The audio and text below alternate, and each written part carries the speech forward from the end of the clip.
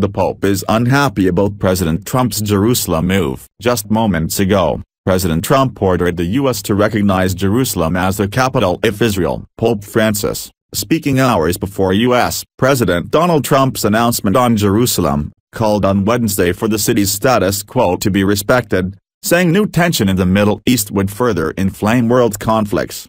Trump is due on Wednesday to recognize Jerusalem as Israel's capital and set in motion the relocation of the U.S. embassy to the ancient city, senior U.S. officials said, a decision that upends decades of U.S. policy and risks fueling further violence in the Middle East.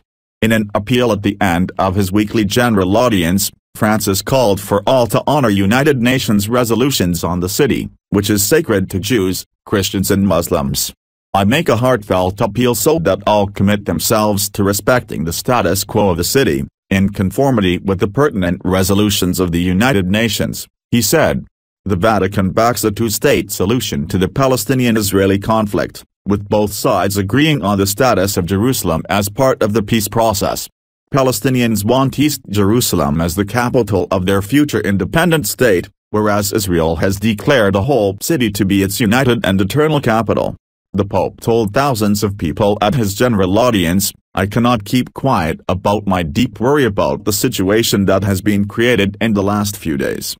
He said he hoped wisdom and prudence prevail, in order to avoid adding new elements of tension to a global panorama that is already convulsed and marked by so many and cruel conflicts. In 2012, the Vatican called for an internationally guaranteed special statute for Jerusalem, aimed at safeguarding the freedom of religion and of conscience, the identity and sacred character of Jerusalem as a holy city, and respect for, and freedom of, access to its holy places. Before making his public comments, Francis met privately with a group of Palestinians involved in inter-religious dialogue with the Vatican.